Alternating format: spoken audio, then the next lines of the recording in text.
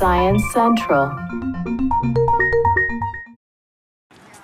At annual events like this Walk to Remember, families who lost babies to stillbirth gather in remembrance. But this year, many are also there in support of new bills introduced in Congress that would acknowledge these losses and address gaps in researching the causes.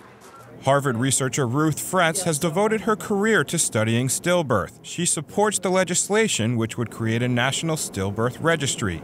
She says 2/3 of the estimated 28,000 stillbirths per year in the U.S. are unexplained.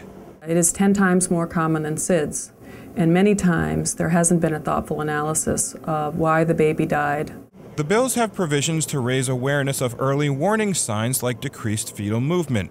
But other provisions, like standardizing autopsies after stillbirth, would help research the causes. When Susan and Andrew de Blasi lost a child to stillbirth in 2005, they declined an autopsy because they were told it would not reveal much. Fretz says without national standards, that's common. And so many times parents are left with so many questions, a lot of regret. Yeah, I beat myself up. I wonder, what did I do wrong? And that's one of my reasons for being an advocate, to try and find out why children are being lost. Advocates say the large turnout at events like these is a testament to that need. Brad Closa, Science Central News.